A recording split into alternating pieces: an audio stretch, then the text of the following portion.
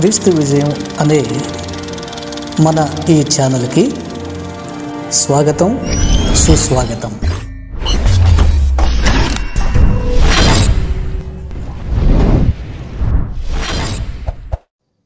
News పేపర్లో ఒక వార్తా కథనం చూశానండి. ఆ వార్తా కథనాన్ని మీతో కూడా పంచుకోవాలని నేను ఆశపడుతున్నాను.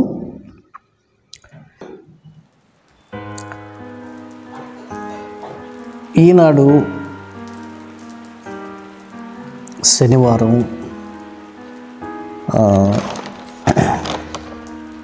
పేజ్ నెంబర్ 13th అండి. 13వ పేజీలో ఈ వార్తా కథనం రాశారు. ట్రాఫిక్ పోలీసులు రసీదులపై యేసు బోధనలు. మళ్ళా వినండి, ఈనాడండి ఇది. ట్రాఫిక్ పోలీసుల రసీదులపై యేసు బోధనలు అనే టైటిల్తో ఒక వార్తా కథనం ఈ రోజున వెలువడింది.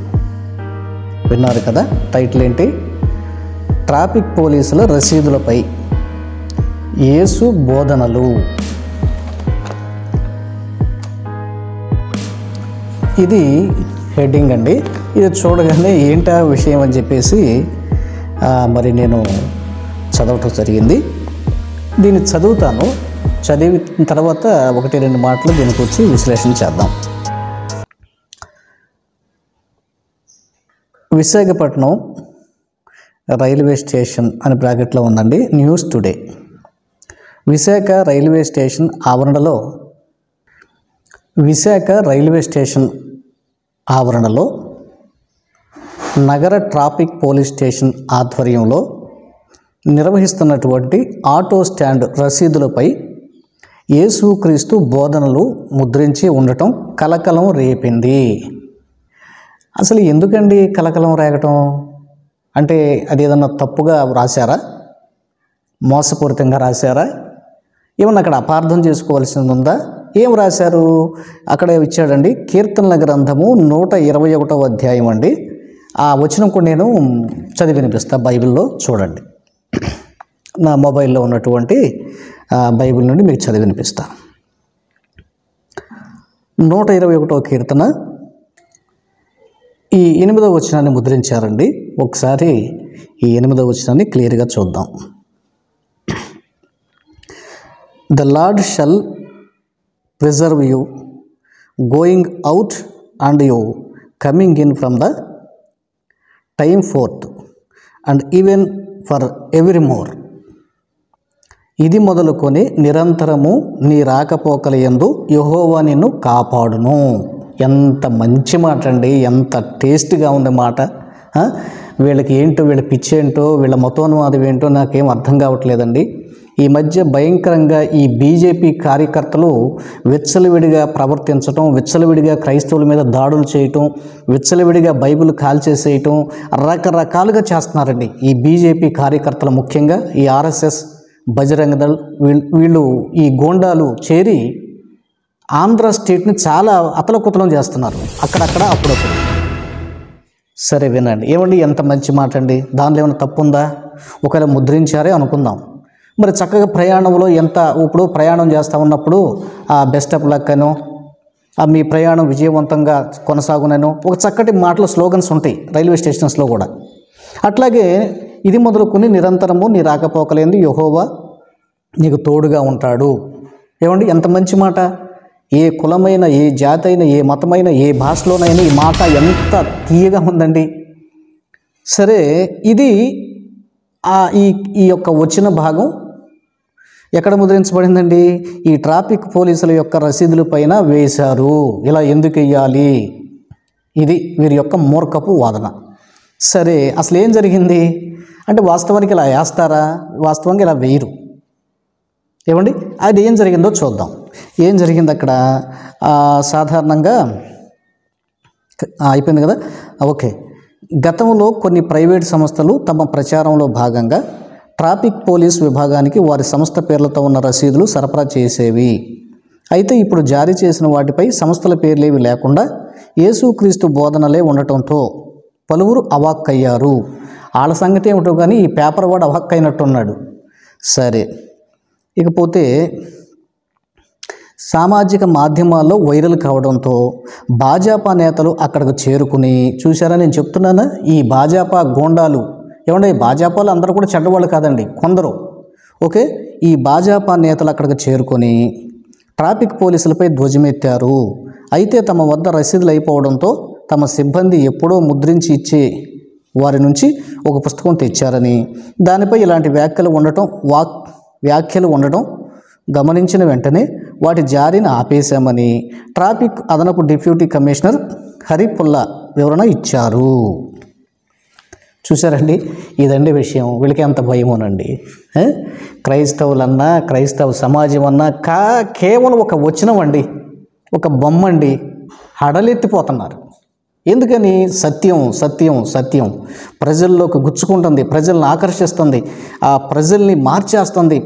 కోకొల్లలుగా క్రైస్తవ్యంలోకి వచ్చేస్తున్నారు. ఊరి నాయనో ఊరి దేవుడు గుండెలు బాదుకుంటూ సైతానుగాడు వీళ్ళని ప్రేరేపించి ఇలాగున గందరగోళాలు సృష్టిస్తున్నాడు.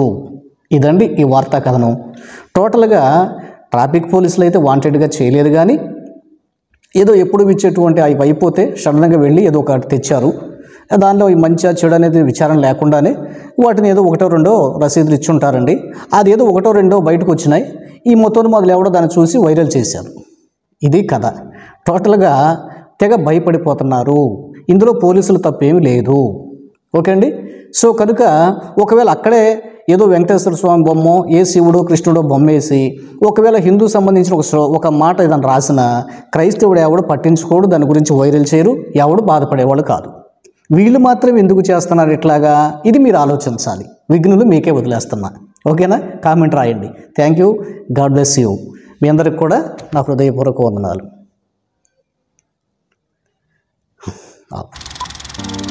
క్రీస్తు విజయం అనే మన ఈ ఛానల్కి స్వాగతం, సుస్వాగతం.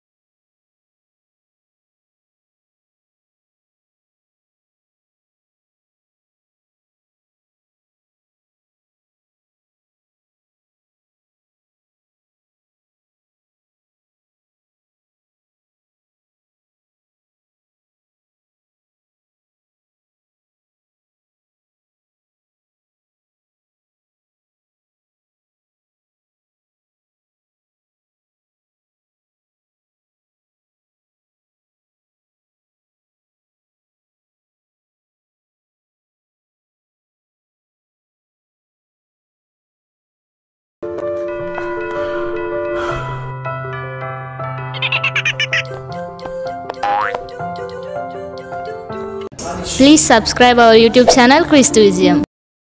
Kreesthuvijayam అనే మన ఛానల్ని సబ్స్క్రైబ్ చేయండి. మన వీడియోలను లైక్ చేయండి, షేర్ చేయండి, కామెంట్ చేయండి. మన క్రీస్తు విజయం అనే ఛానల్లో ఆధ్యాత్మిక సందేశాలు, మంచి మంచి సాక్ష్యాలు, వార్తా విశేషాలు ప్రచురింపబడుతున్నాయి. తప్పక వీక్షించండి, దీవెనలు పొందండి. Please like, share, comment our videos. Don't forget to subscribe Kreesthuvijayam.